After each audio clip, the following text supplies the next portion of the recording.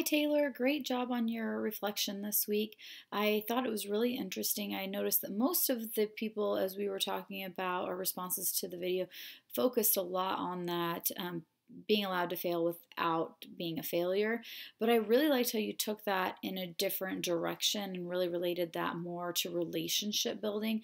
And I think that in all of our classrooms, we try desperately to build relationships with our students because we know that's how we can get them to be more productive. If you really enjoy working with someone, you're going to do your best and you're going to work your hardest. And I think that was interesting how you pulled that from that video. And it really made me think about the relationships that I'm building outside of my classroom, or how I'm noticing my leaders in my building, or even outside of my building, communicating and building those relationships. So I really appreciate that you got me to think about that in a different way and use the video as the starting off point for that thinking process. So I really enjoyed it. Hope to see more of your videos.